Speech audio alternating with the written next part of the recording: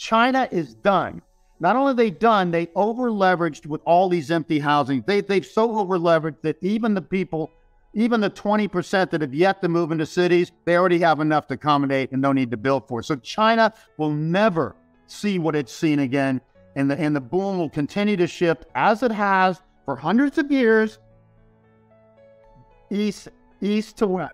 So it'll go to Southeast Asia and India. You've already seen the best of China because they cheated and overdid it. It could have been another decade or so, but they already overbuilt for the future. So China will never be the growth engine it was in the last 30, 40 years. And that will come from Southeast Asia and India. And India, after I'm dead and you're dead after me, China will be the largest economy. One day, around the 2050s or 60s, India will be the largest economy in the world.